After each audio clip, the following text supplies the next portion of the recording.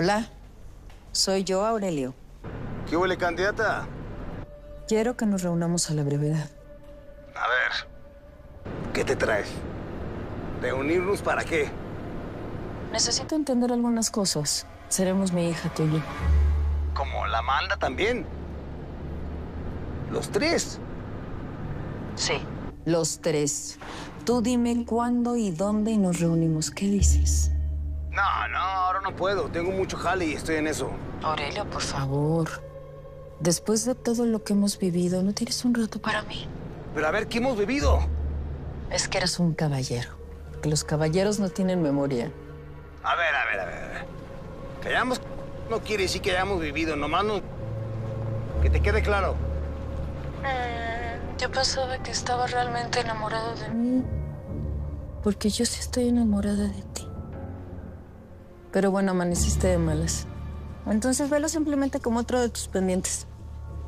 O se te hace poco la presidencia de México. Que yo nunca he dicho que lo sea, al contrario. Eso es otra cosa, digo, la mocosa. Entonces, ¿debo entender que ya no me vas a apoyar más y que te vas a quedar con Rosales? Pues claro que te estoy apoyando. A ver, ¿y el billete que te mandé con mi socia qué? ¿Fue muy poquito o quieres más? A mí sí me hace que algo te traes. A ver, sácalo. No me gusta discutir las cosas importantes por teléfono. A ver, a mí lo que no me cuadra es que quieras involucrar a Amanda. ¿Ella qué tiene que ver con tu campaña? ¿Qué tiene que ver con la pestaña? ¿O qué? ¿Estás celosa a la mamá porque me metí con su hija? Amanda es un punto más de la reunión, nada más. Entonces, Señor de los Cielos, ¿decides tú? Bueno, déjame pensarlo y yo te aviso, ¿eh? Con más calmita. Arre.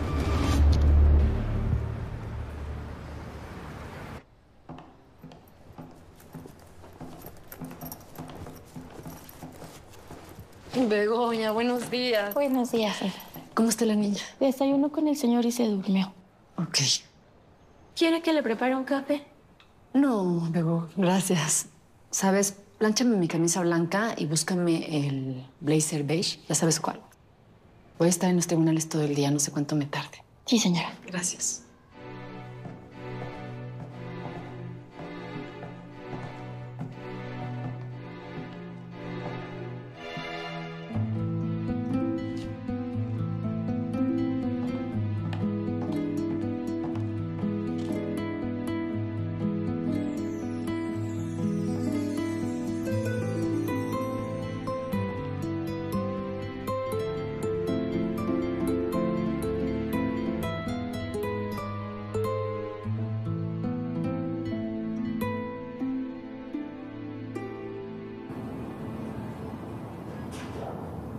Gracias.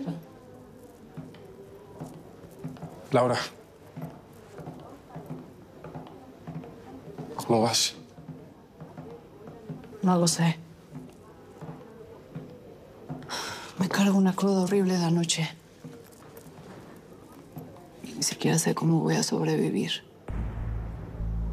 No me puedo quitar de la mente la muerte de Esteban. Te pidieron que fueras a declarar a la delegación otra vez. Que si quieres te acompaño. Hasta ahora no me han dicho nada. Pero te juro que lo único que quiero es aturdirme con mi trabajo. Han pasado muchas cosas en muy poco tiempo. Mucho más de lo que puedo procesar, la verdad. ¿Y tú qué? Ayer te vi muy unido con tu esposa.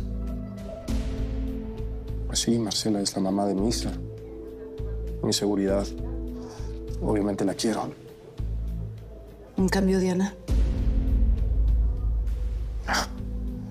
Es que ella es una locura. Te juro, llegó a mi vida como un regalo. Me hizo sentir cosas que jamás había sentido con Marcela. Esto que te voy a decir va a sonar muy duro, Rafa. Y si Diana se entera, no me lo perdonará jamás. Porque sé que ella también siente algo fuerte por ti. Con Marcela tú tienes una vida. Tienes una familia normal. ¿Tú sabes la clase de vida que te esperaría si vas con Diana?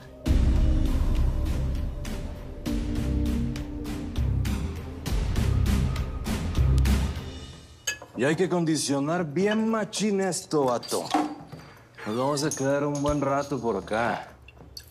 Hay que traer parque, armas, que queden libres todas las salidas de emergencia, compa.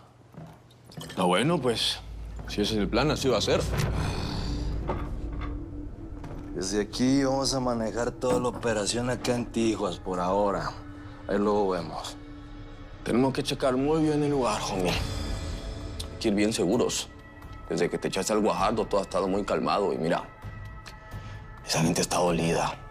No se van a quedar quietos mucho tiempo.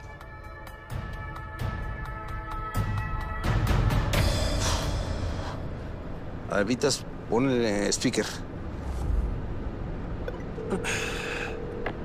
¿Qué huele, Manzano? ¿Cómo vamos?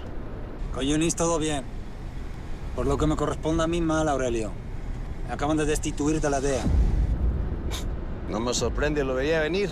Y veías venir también. Que nombraron en mi lugar a Bernardo Castillo. Mira, el super policía mexicano. El lamebotas de los gringos. Sí. Y ahora me quieres detener. De modo que creo que ya no te voy a ser de más utilidad, Aurelio. Siempre puede servir para algo, güey. Luego vemos eso. Pásame a la Felina. Aquí estoy, Pispo, y te tenemos en speaker. Pues te tocó escuchar, Manzano. Oye, Felina, este vato ya no te va a proteger. Se te agradece, querido, que me hayas salvado de los planes de Alfaro de mandarme a una prisión a una muerte casi segura, ¿viste? Y vos, de protector pasaste a protegido, ¿ya pues? Felina, póntele de sombra. Todavía podemos sacar la información. Ey, ya nos escribió el Greñas. Creo que pasó algo. A ver, espérenme. Déjame conecto con él para que sepan de una vez qué rollo. A ver... Ahí está, ahí está. Greñas, ¿me escuchas? ¿Qué pasó? Es Alfaro, señor. Salió de la secretaría y se están acercando a la camioneta donde está la Felina. ¿Oíste, socia? No, hombre, si las noticias vuelan. Seguramente el Alfaro se enteró de lo tuyo, Manzano. Sabe que no estás en el cargo.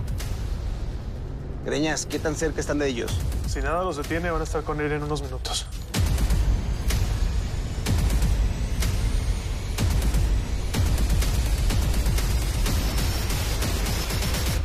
Tenemos ese pendiente, Skinny. Quiero que le demos una muy buena barrida a esa casa del Guajardo. Pues el vato no tenía familia. Muy solitario. Simón, pero muy poderoso, Skinny. A mí me late que ese vato movía más cosillas por ahí. No me cuadra tanto billete que movía. Pues sí, pero eso fue hasta que te lo echaste. Porque ahora el poder lo tienes tú. Vamos a empezar a invertir bien machín aquí, vato. Ocupamos frentes legales para operar con Toño y tener todo bajo control. ¿Invertir en qué? ¿Qué andas pensando? Cuando la Felina salga de esas broncas en las que anda, le voy a echar un fonazo para que se dé un volteón para acá, para que nos asesore. Simón, la Felina nos puede ayudar mucho. Quiero establecerme aquí en mi tierra. De aquí salí y aquí es donde me voy a hacer el más pesado. El Señor de los Cielos. O mejor dicho, el Señor de los infiernos, perro. Todo esto es muy absurdo. Intentando salirme de todo esto y tú ciego por Diana. Intentando entrar a la familia. Laura, te agradezco que me lo digas, pero yo ya tomé una decisión y ya lo sabes. Te separaste de Diana. Y te decidiste por tu mujer y tu hija. Pero lo sigues usando, me equivoco. Es que Diana llegó de sorpresa cuando todo en mi vida estaba tranquilo y me destanteó por completo. Me hizo sentir cosas diferentes. Es difícil borrarlas de mi cabeza. Lo sé. Diana no es una mujer cualquiera. Pero tener una relación con ella sería entrar de lleno al mundo del peligro. Al mundo de la incertidumbre, Rafa. ¿Por qué entraste tú? Yo no conocía ese mundo. Ismael tenía intenciones de salirse. Quería estudiar en la universidad. Ya ves. Ahora no creo que pase cualquier cosa.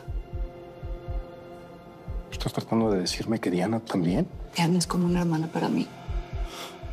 Y la quiero. Pero no puedo mentirte, Rafa. Enredarte con ella sería entrar en una trampa de la que no puedes salir.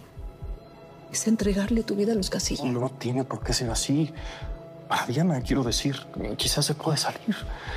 No lo digo para que esté conmigo, sino por ella. Nada lo obliga, ¿o sí? ¿Tú crees que ella no va a querer vengar la muerte de su hermana? ¿Qué quiere? Que puede salirse del mundo del narco. Si no es feliz, quizás pueda hacerlo. Diana es una mujer capaz de deslumbrar a cualquiera. Y después de todo lo que ha sufrido, lo que más quisiera para ella es su felicidad. Pero la felicidad no está ahí. Y te lo digo con conocimiento, por haberlo sufrido en carne propia.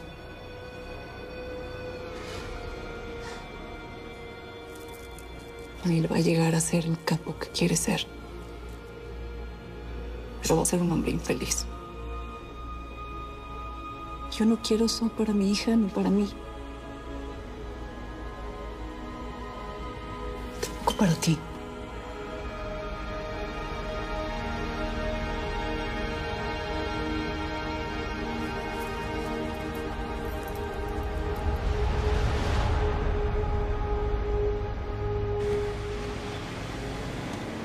Al parecer nadie nos sigue. No te confíes, hombre, no te confíes. No, en mi oficio nadie se confía. Pásame tu arma, Manzano. ¿Eh? ¿Cómo? ¿Cómo crees que te voy a pasar mi arma? Déjame que yo maneje esto. El gringo pichurrio tal vez ha disparado más veces que vos en esta vida. Y vos vas manejando, así que déjala te queda y pásame el arma. Espero no estar en peligro contigo.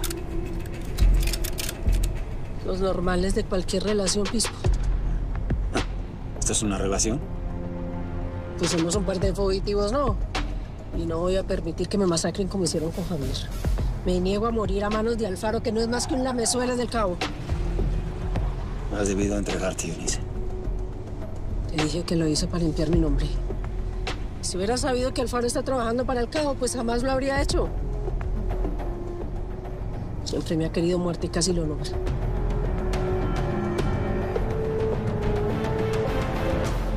Aquí llamándola nomás para reportarme, mamacita. Bueno, yo ya hice lo que tenía que hacer, Milton. Ya hablé con Aurelio, le dije que tenía que verlo con mi hija y solamente estoy esperando que me dé lugar. Pues vamos a ver si muerde el anzuelo, güey, porque con el Aurelio nada es fácil. Aunque su hija es buena carnada. No hables de mi hija. No, no se trata de eso, mi doña. Mejorando lo presente, usted le da 3 patadas a su hija. Está mucho más apetecible. Milton, concéntrate. Concentradito vivo, mi amor. Usted nomás dígame y avíseme dónde la va a recoger el man para montarle la perseguidora más berraca a ese malparido.